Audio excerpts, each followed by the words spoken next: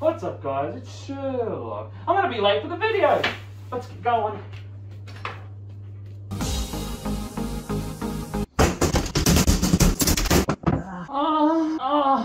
Tickle my G-spot. What do everybody to me? Sherlock video. Fuck! I gotta get that fucking thing off wide angle.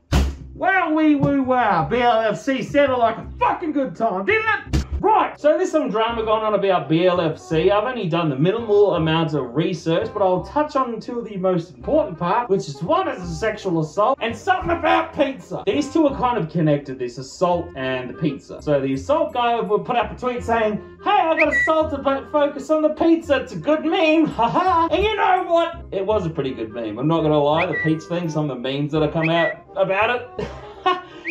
Pretty fucking quality memes. I sounded like such a boomer then. Fuck me drunk. Now with the pizza thing, essentially made Wolfy, which great name by the way, about fucking 5 seconds of creativity went into that, and about 18 of his retarded mates came on a pizza. A pizza that was the last pizza of the night and they were gonna throw out, admittedly, but they decided to take all these pictures, which I'm guessing it's a kink for him, and then main Wolfy was recorded eating a slice of the pizza in his fursuit, because of course, which I'm gonna be honest, when it's behind closed doors, I'm not overly bothered. I couldn't really give a rat's ass, besides the fact that it gives furries a bad name, on top of what's already bad about the fucking furry fandom to begin with. But it's also just fucking disgusting. The memes are pretty funny about it, but the thing in and of itself, that group, which made Wolfy look through his Twitter, it's just all sexual stuff, so you can't be too surprised. But the fact that he came on a pizza then like decided to eat it is so fucking disgusting. That shit is fucking rank, dude. It wasn't even like it was one of the cake videos or something like that from Filthy Frank.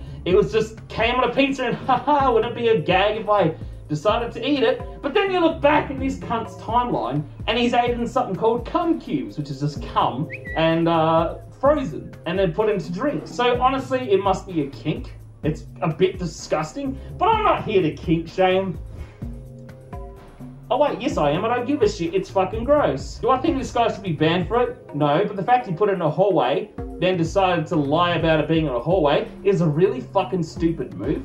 If you're putting it in the hallway to be like, haha, funny meme, we put it in the hallway, look at that, and then we took it back in, it would have been fine. But no, there are tweets that were made by him, allegedly where people had touched the pizza or interacted with the pizza in some way and they were going to leave it for the people, the hotel crew to clean up. Which is pretty fucked! Like, why you and your dickheaded mates decided to do that, I don't know what was going through your mind. Probably you were drug fucked and absolutely fucked on alcohol, so no surprises there, it is a furry convention. Speaking of drug fucked, being absolutely drunk at a furry convention, what's a furry convention without, you know, without a sexual assault case? So this person named, what is their name?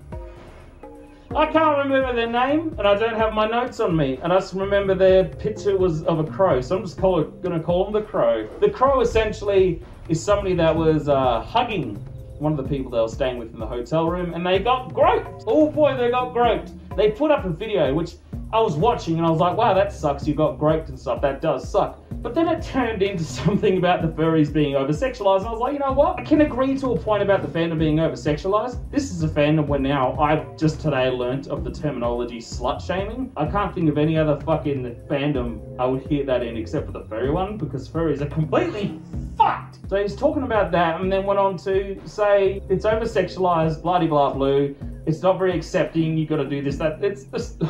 I don't know how to explain this video. Like, dude, at first you had me. At first I was like, okay, that sucks. And yeah, the fandom is a bit sexualized, 100%. I could agree with that to an extent, yeah. But then you go on to essentially blame gay people, trans people, just the whole LGBT, just completely blame them for what's happened. Are you fucked in the face? What's wrong with you? What is it with people like this, Genesius, and other cunts saying this fandom's not so accepting, but always making the poorest fucking argument against it? They always make such a poor argument. Did you know if you're a bit more lighthearted and funny and you approach the situation lightly before getting into heavier stuff, you might have more people backing you? Instead of saying, I was groped and I blame gay people, damn faggots. Fuck me. And yeah, at first I was going to talk about that video, and only just recently, like about fucking half hour ago, it turns out there is a lot more about this guy. Whether or not I do a critique on them is a totally different story, considering they have fuck all subscribers and honestly they're worth fuck nothing anyway. But we'll see! And that's pretty much the BLFC drama I'm going to talk about in this video.